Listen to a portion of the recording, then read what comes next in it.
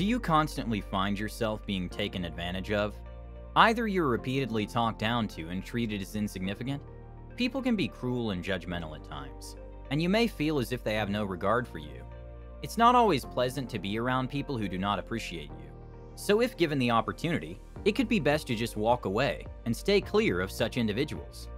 However, if you find yourself being treated in this manner on a regular basis, you should take a few moments to reflect on how you behave in various contexts of your life, and then adopt a few behaviors to help you gain respect and change your situation. To comprehend your situation, you need to understand that many people have little respect for personal boundaries, and if you let them, they will suck you dry and take everything from you without a care in the world.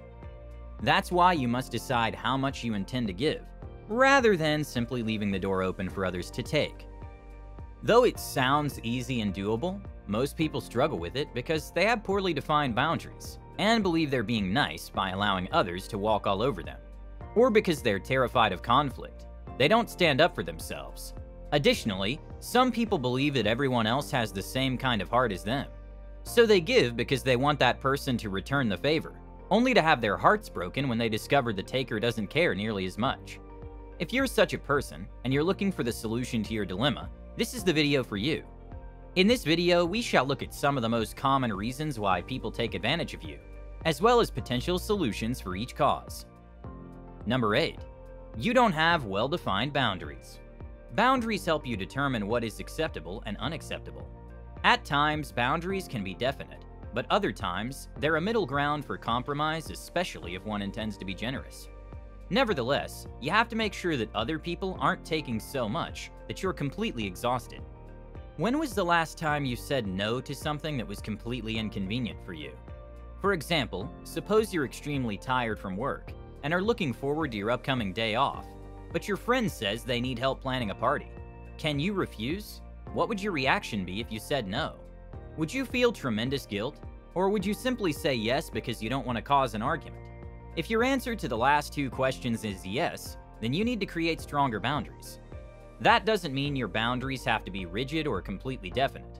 What's important is that the decisions that you're making aren't coming from a sense of guilt. Of course, if you're not used to setting and establishing boundaries, it will be hard at first. In fact, you might even lose a few friends because you're no longer serving your purpose in their lives. On the bright side, you would have set limitations on how you expect to be treated, and this is a form of self-care. Number 7. You don't stand up for yourself. The other reason why people find it easy to use you is that you don't stand up for yourself. People who can't say no are easy to exploit. If you're the kind of person who fears disputes and makes decisions based on that, you need to come to terms with the fact that conflict is unavoidable. Sometimes when a manipulator notices that you're trying so hard to be good, or that you're easy to manipulate, they will definitely find a way of using you to fulfill their selfish desires. The best way to deal with such people is to say no, and be comfortable with your response. This takes us back to our previous point, understanding how to set and maintain boundaries, and get comfortable with the consequences of your decisions. Number 6. You don't feel good enough. A number of people struggle with self-confidence. As a result, they may allow others to exploit them because they don't believe they're worthy of respect. Such people don't speak up for themselves because they believe they deserve the ill treatment or punishment coming their way.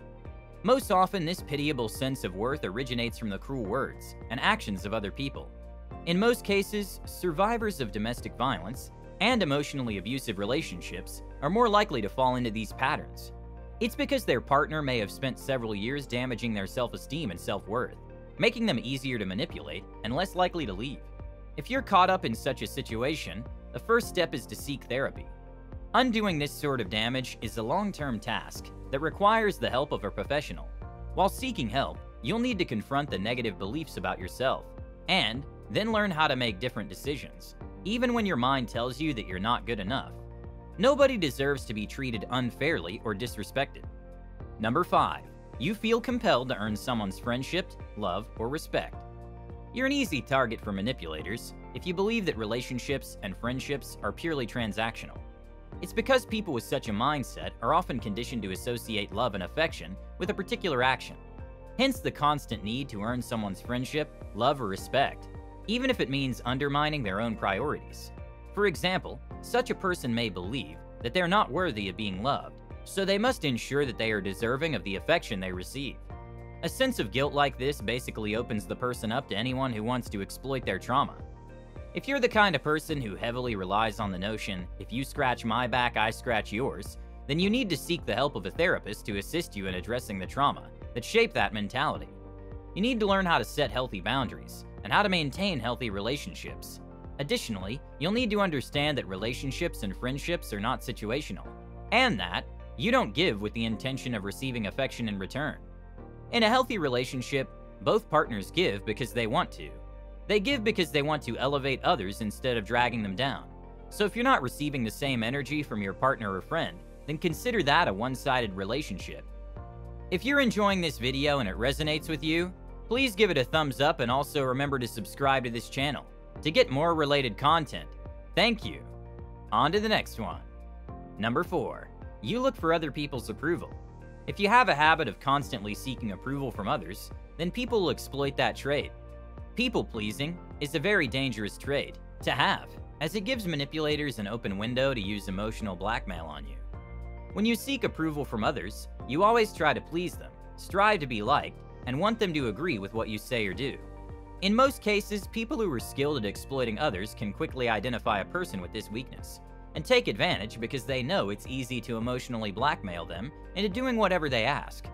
Furthermore, they know that they don't need to do much because of a frown, or a slight expression of displeasure is enough to change what they think or how they act so that others will approve of them. If you're the type of person who constantly seeks approval, you need to realize your worth and get rid of the biased assumptions you have about yourself based on what your peers, coworkers, boss, or others say, or what you believe they are saying. None of this is important, and it's possible that you've been creating these assumptions in your head for years. So don't overthink it, and put the issues of the past behind you. Number 3. You always look for the good in others.